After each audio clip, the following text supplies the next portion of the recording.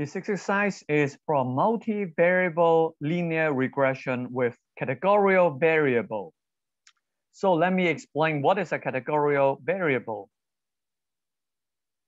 Column A consists of the housing prices.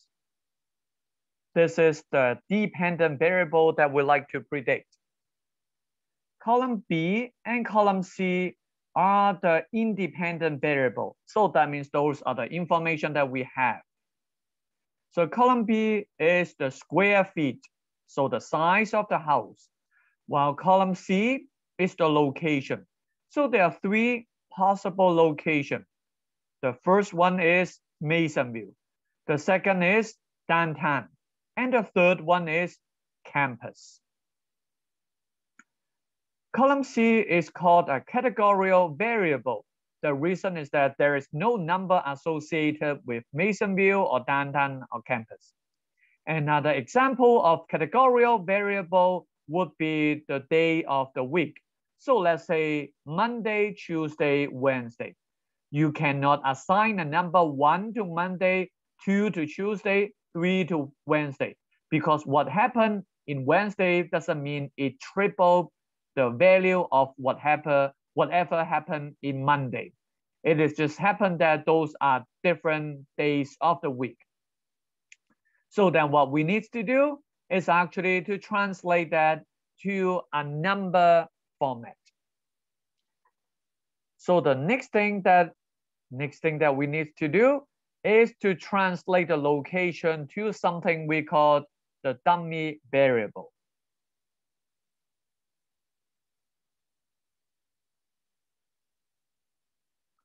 So I am going to translate column C onto column D and column E. So basically, if column C turns out to be downtown, then I want to put a 1 here. If column C turns out to be Masonville, I want to put a 1 here. And if column C is campus, I like to leave both to be 0. So let me give you an example. So on row number 2, so the location is Masonville. So therefore, I put a 0 underneath downtown and 1 underneath Masonville. And the next one, the location is downtown. So therefore, I put a 1 underneath D3 and 0 underneath E3. Well, if that is campus, that means it's none of the above. Then I put a 0 and 0 onto both.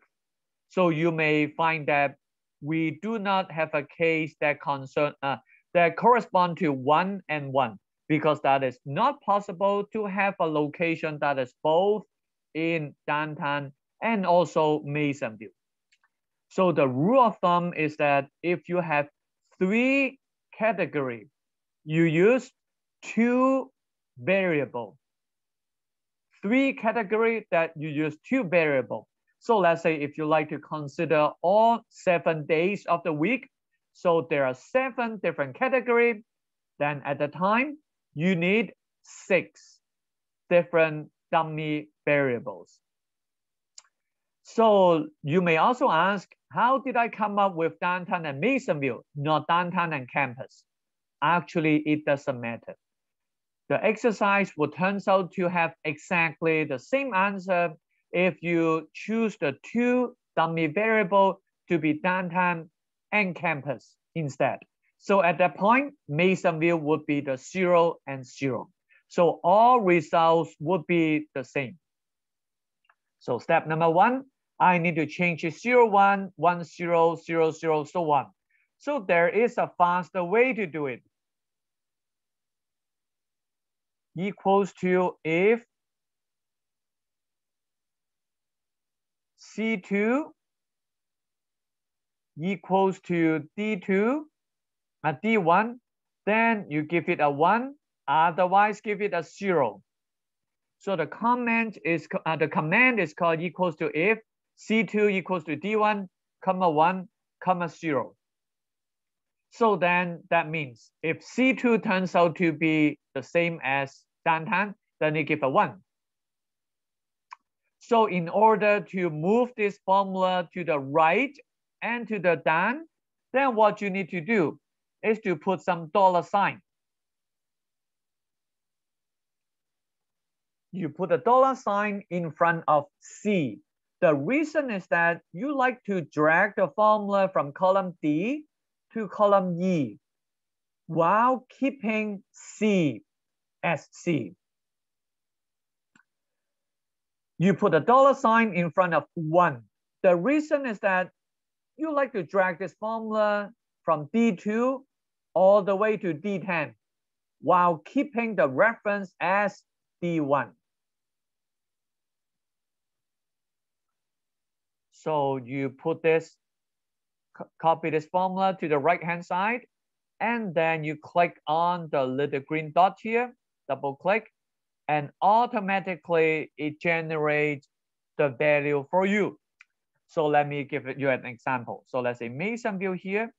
So you have 0 for downtown and 1 as Masonville. Campus, then you have 0 and 0. While if that is downtown, then you have 1 and 0. Step number 2, you need to get ready for running a linear regression. So right now, our data are in column B and also in column D and E. So those are the independent variable.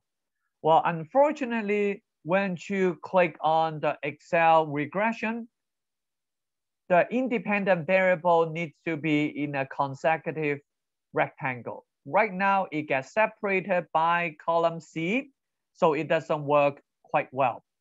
So an easy way for you to do it is basically move column B to column F, okay? Move column B to column F. So one easy way to do it is I simply go to F1, make it to be equals to B1. F1 equals to B1. And then I double click. So basically, I copy column B to column F. So right now, this is in a consecutive rectangle. Next step, we need to run a linear regression. So you go to data, data analysis, regression. Input Y range, that is the variable that you like to predict, which we call the dependent variable. So you click on here, the dependent variable is in column A. Input X range, that is the independent variable, the one that you have the information.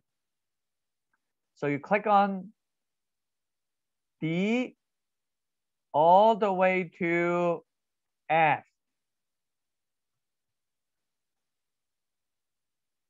You click label here. The reason is that the first row is a labels.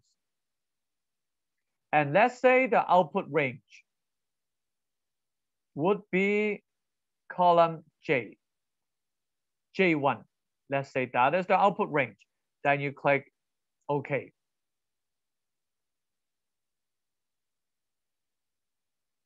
So when you look at this, the first thing that you would pay attention is the p-value. And there are 4 different p-values. You do not care about the intercept. What you care are the slope. So right now, the slope are given in N, okay? So N18 to N20. So remember that the slope, so slope equals to 0 means no relationship. So right now, we want to make sure that the value, the p-value is less than 5%. So a p-value less than 5%, that means there is a statistically significant relationship. for example, here, the value here is 30.6%. So that means there are 30.6% chance that it can be explained by randomness. 30.6% chance that it can be explained by randomness. So that is not good. That is not good. The next one is good. There's only 0.1% chance it can be explained by randomness. The last one, you notice there's a E minus 12. That is a scientific notation. That means 10 to the power minus 12. That means you have 0.00000. So you have like a 12 zero, including the one before the dot. So that means it's an extremely small number. So the three value here indicate that the first one is not good because there is a 30.6% chance that it can be explained by randomness. So therefore, what you need to do is to remove this variable from your linear regression. Remove this variable. So the way to do it is that you run the linear regression one more time. Data analysis, run it one more time. The dependent variable is still column A. However, the input X range. Now you do not include column D. You do not. You only include column E and column F. And let's say you like to output the range to J23, okay?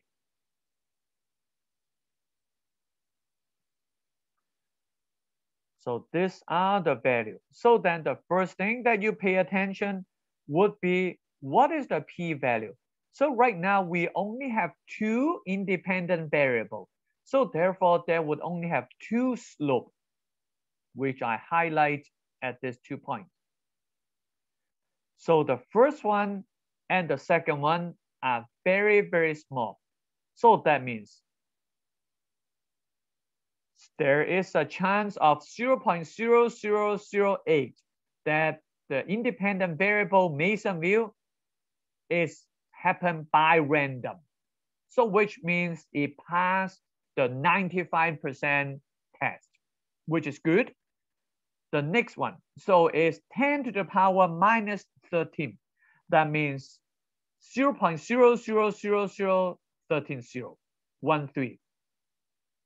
Probability that it can be explained by randomness. So once again, it is ridiculously small, which means that is good.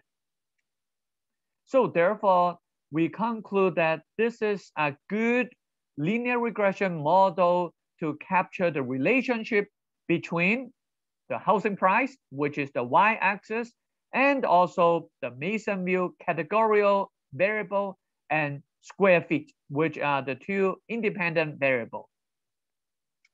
For multilinear regression equation, you will look at the adjusted R-square, which I highlight in K28. So the value is 0.9999. So that means pretty much you have captured all the information that can be used to explain the housing price. So therefore, you are in a really good shape. So then in order to predict the value, you use the regression coefficient. So if we like to write down the regression coefficient, that means the value in dollar value equals to the intercept plus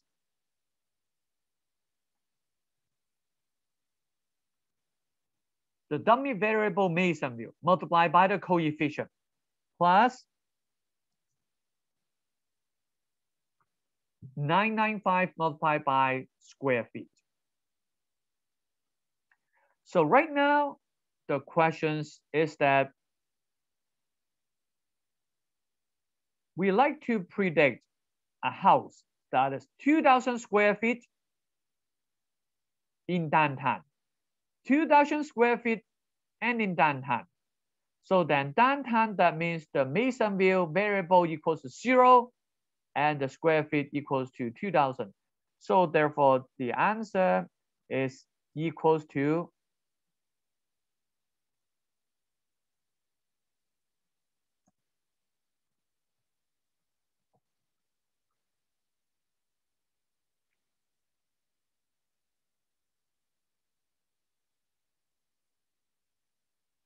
39800 plus the next one that corresponds to the slope of the Masonville, which is 0, plus 995 plus multiplied by 2,000.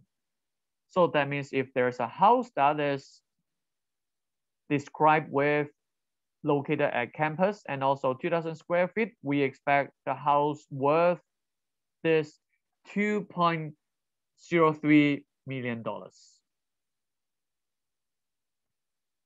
So what are the important learning points for this exercise? So then number 1, column C is called a categorical variable. There are different categories. So therefore you need to convert that to a dummy variable. So now there are 3 categories. So you use 2 dummy variables to capture that. So it doesn't really matter which 2 do you pick.